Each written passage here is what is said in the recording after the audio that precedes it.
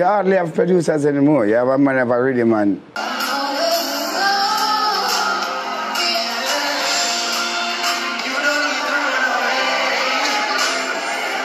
When it comes to music, it's not about how much numbers you get. Yo, one of these here dancehall, Lincoln Terrage Records. One of the talk I turn in dancehall, Lincoln Terrage Records. Your entourage, the meat you know eat from morning, your ruggedness.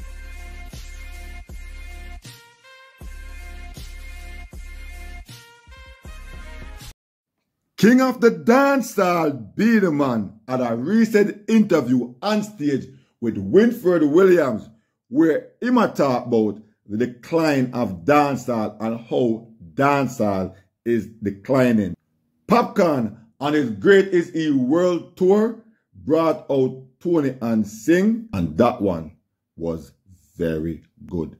Bless up, and welcome back to Entourage Records. You're new via here, please consider subscribing. Turn on your post notification bell so whenever I make a new upload, you can be the first to be notified. So the first thing you're going to highlight is Popcaan, who brought out his girlfriend Toniann Singh on his Greatest E tour, and they were very well received. Popcaan brought out Toniann Singh on Greatest E tour stop in Bristol. Toniann Singh is supporting Popcaan on the European trek of his Greatest E tour. Popcaan kicked off his Greatest E tour in Europe and brought his girlfriend Toniann Singh along for the trek. The dancehall DJ is currently on the European leg of his Greatest E World Tour, which will take him to major cities on the continent like Paris, London, and Madrid. On Wednesday, May 10th, Popcaan and his band passed through the O2 Academy in Bristol, where he performed for a local sold-out crowd. Toniann Singh also made a surprise appearance performing their collab, Next to Me. The music video for the single created a huge buzz when the pair dropped it almost 6 months ago. Since making her musical debut with the Unruly Boss last November, the former beauty queen has been a fan favorite among Unruly fans, with some folks even telling Popcaan to put a ring on her finger.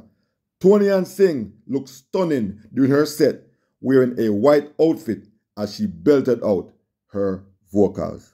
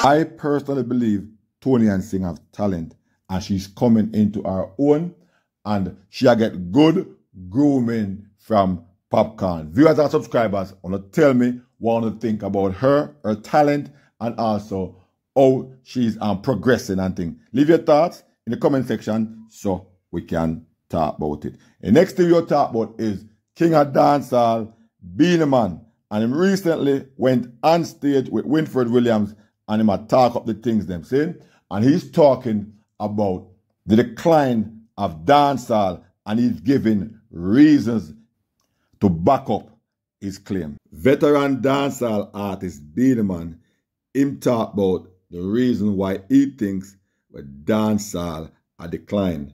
So dancehall DJ Beenieman suggests that dancehall entertainers should squash them beef and jump on the same rhythm and unite for the betterment of dancehall. He must say that is what's supposed to happen in dancehall music at all times. Every artist is supposed to be friends because you cannot deal with social media and not socialize. Don't make no sense, you see me? So the matter is to socialize, is talk to everyone if you and a man have a beef musically? Well, that's easier said than done. The veteran entertainer even pointed to his current cordial relationship with his longtime bitter rival Bounty Killer. Because at that me to do to Bounty, heal him so them feel say, me I provoke him. You can't provoke a man if you are called to him. That no make no sense, you see me? Because me and him no enemy. We just have separate careers. Well, you could look upon that two different ways still. Because we know say it was a bitter rivalry. So as much as how it might look like Beenieman want to sugarcoat it now, we know say it never go like that. But Beenieman outlined another factor that he thinks is helping with dancehall music decline by stating, you remember when Dave Kelly put a rhythm out, you have all 15 and 20 artists on the rhythm. When Shocking Vibes put out a rhythm, when Pentos put out a rhythm, that now go on again because every man have them own producer. And a producer now advise you, if you and the next man them now talk, and that is what is killing dancehall. Him have a very good point right there, sir, because if my personal producer, I produce a track, it look like say him now go bring in the next man them, and that definitely can kill off the whole vibration of dancehall. Just the youth them have to know them are just still, think about the culture and deal with the culture. Is that's only that them need to do. Is it? Because, all right, you see, when it comes to music, it's not about how much numbers you get.